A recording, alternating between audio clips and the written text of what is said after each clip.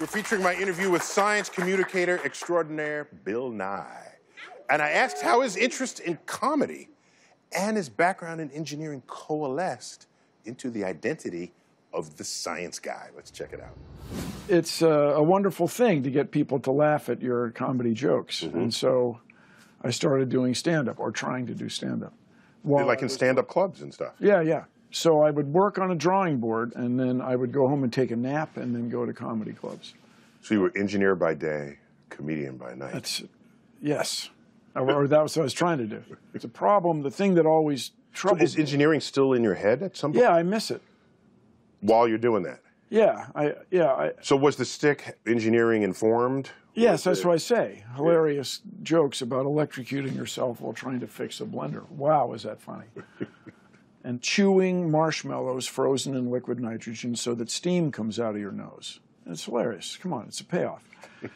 And I realized that what I wanted to do, Neil, I came of age at a time, for me as a mechanical engineer, is really troubling. We had the Chevy Vega and the Ford Pinto.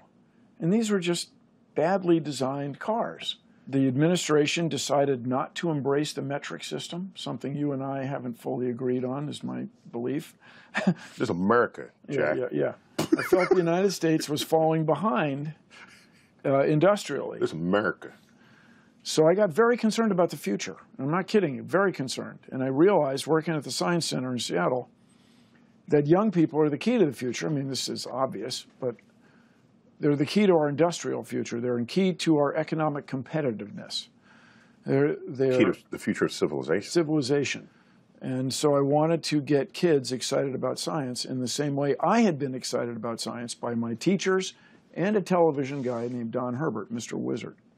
I remember Mr. Wizard. So all this came together into a unique arc of life. That's my claim. That's my story.